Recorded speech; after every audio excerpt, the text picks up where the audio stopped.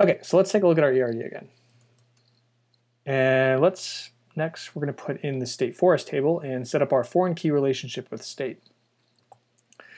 All right, so this time instead of generating the SQL as a first step and then generating the and then executing it, we're just going to do it all in one fell swoop. So we'll say J execute bang against our database, and we are going to pass in the SQL generated by create table DDL.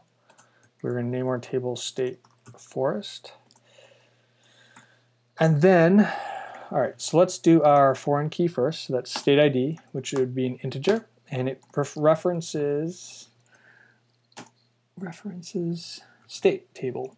Now, we don't need to pass in which column on the state table it's referencing because we want it to reference the primary key. So if you don't pass in anything here, it's going to use the primary key. If we did pass in some value in here, it would use a different column. But again, we're just using the primary key, so we're good where we are. Let's drop down. So the next value we want to insert is going to be the state forest ID, which is serial, and this is the PK of this table. And then we need the actual state forest name, which is varchar of, let's just do 256 because there could be some really long state forests out there. And then we have acres, which is an integer. And then let's see, so everything closed. Yes. All right. So everything looked good. I'm gonna execute that, get 0 back. Let's pull up pSQL, describe our database. Now we've got the state forest.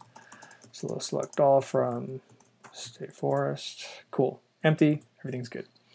All right. So let's go ahead and add some state forests. Now, we could go through and manually add these things the same way we did for Alabama, or we could even use multi and sort of add everything the way we did for the rest of the states. But what I want to do is create a helper function that will make it much simpler to load state forests, and because we're going to be doing a lot of this, and also in this demo we're going to be reloading a couple times, so that'll just save a lot of time in the future. So what I want to do is I want to be able to define a simple data structure for all the state forests that I can load up by passing in the data structure as well as either the name of the state or the abbreviation, which we can use our ID for state helper function we created earlier for.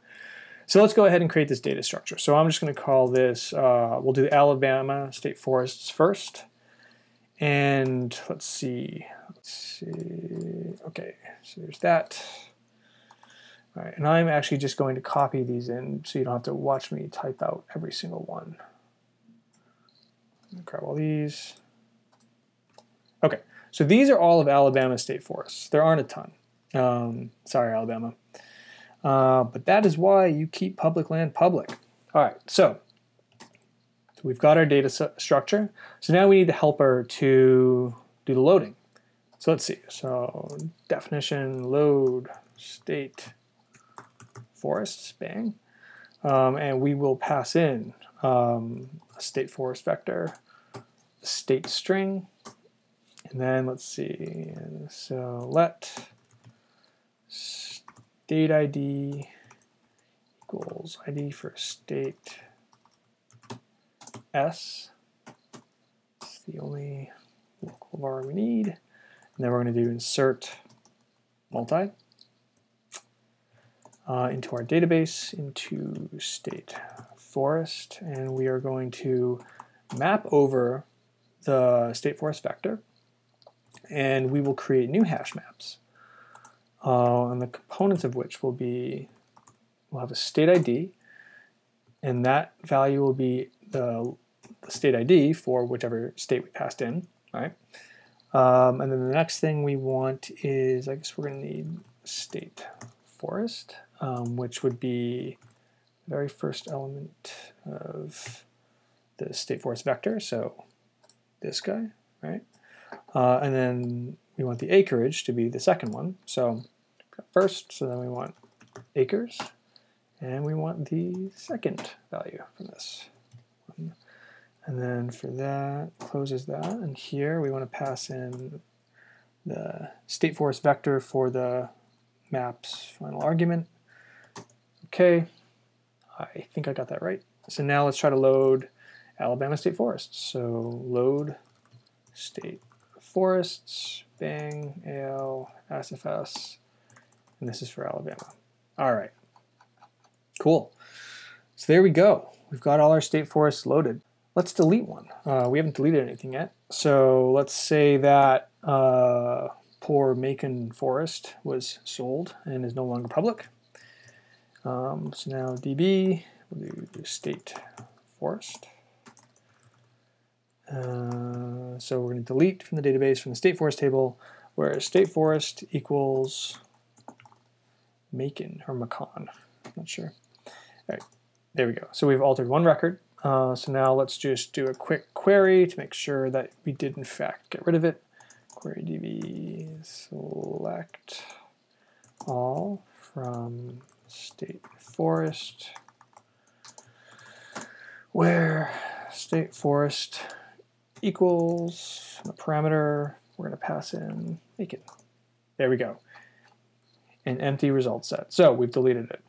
So the way foreign key relationships work, if I were to delete state, you wouldn't want to have, for our situation, there's different ways you can handle deletion of parent records when there's a foreign key relationship pointing back to it.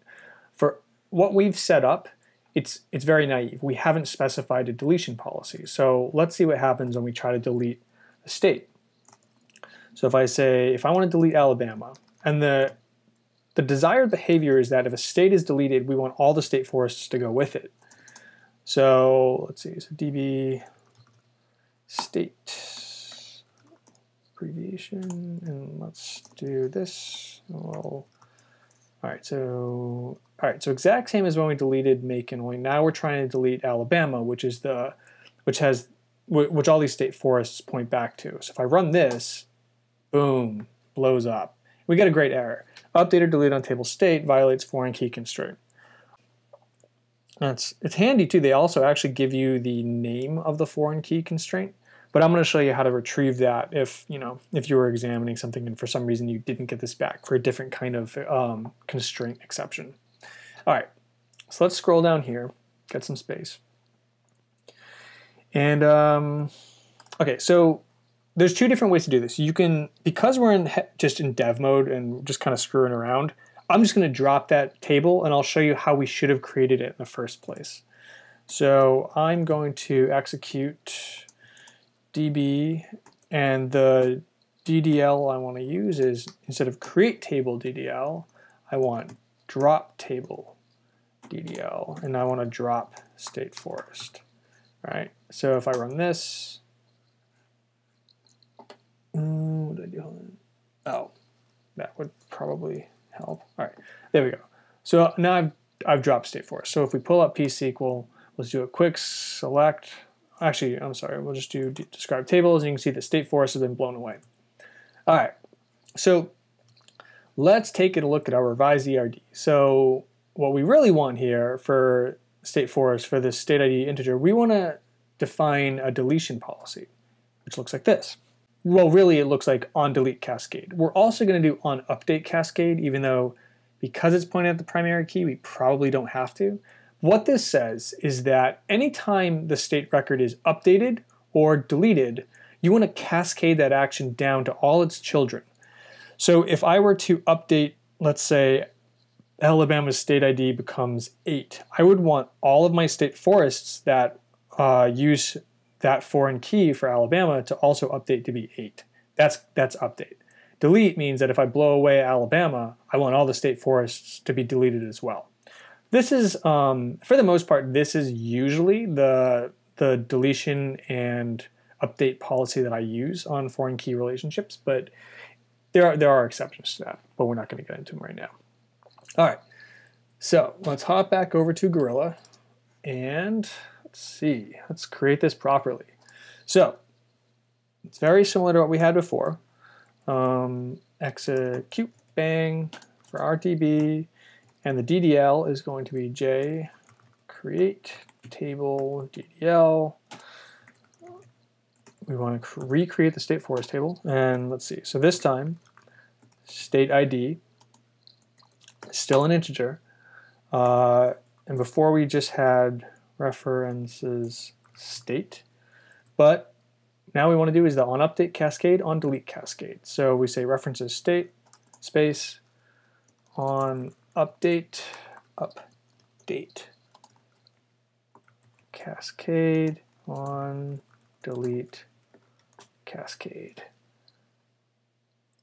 Okay, so now everything else stays the same. So we need a new parameter group with state forest, or I guess entity group really.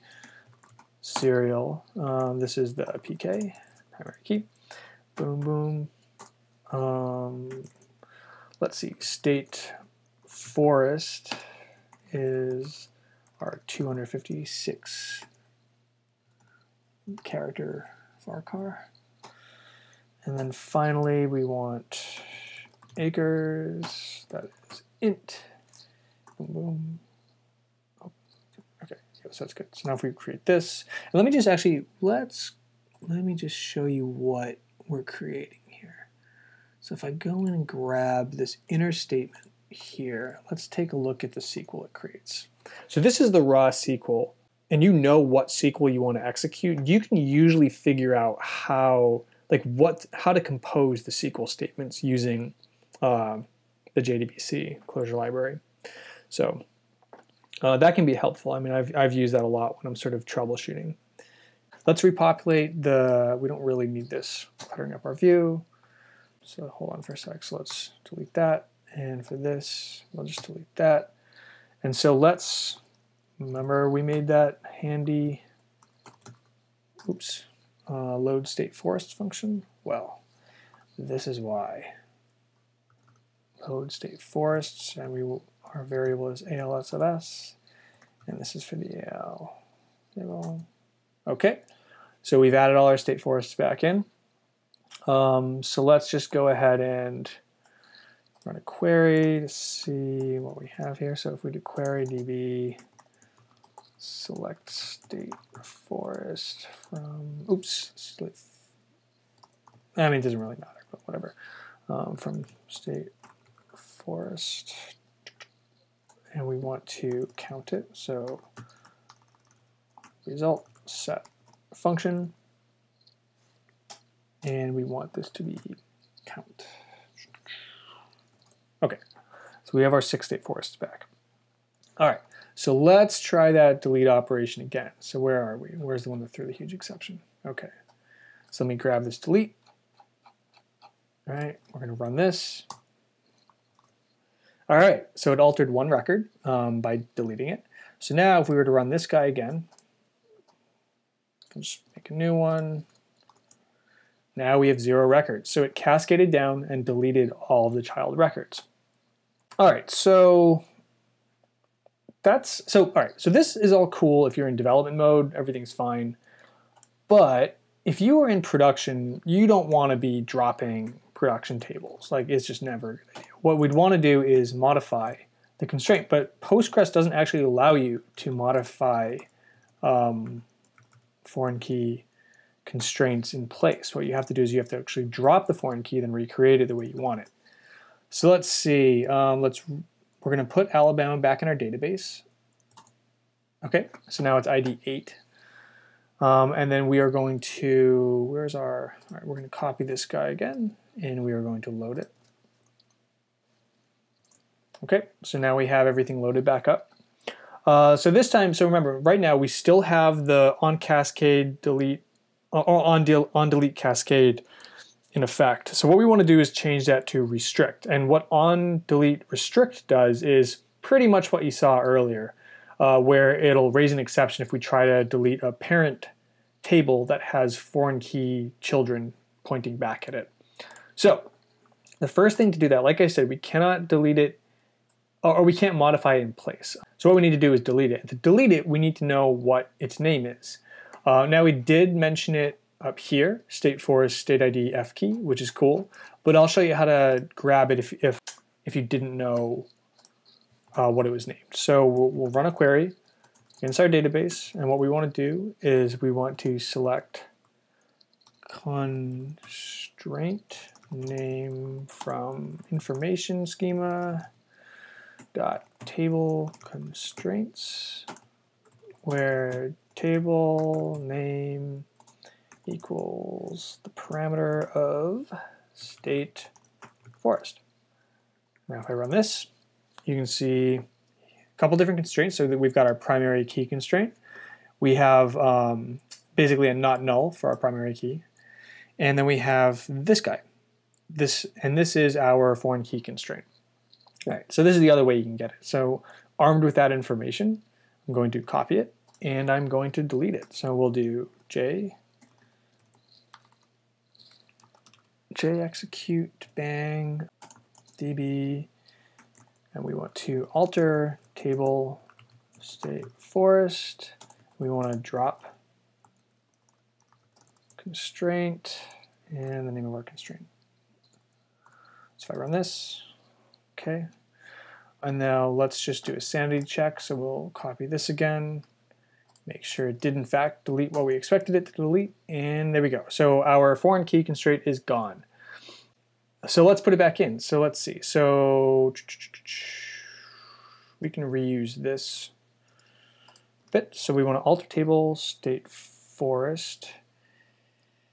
And this time we want to add the constraint, and we'll call this state forest. Let's call this new. So we'll give it a brand new constraint name. It is of type foreign key, and it's a foreign key to on the state ID column, and it references the state table, and on, let's just do on delete restrict. When I try to delete it, it's going to blow up because we've got the restrict constraint on there. Cool-ish. I mean, that's not actually what we want, so this is probably getting really, really old, but I'm going to delete it again. I'm going to check that it was deleted, and then I'm going to set this back to, this time we'll do on update cascade and on delete cascade. Okay. So I'm not going to run this again, but it fixed it. Okay. So now everything's back to normal. We have it set to update or delete when to match the parent, and we can move on.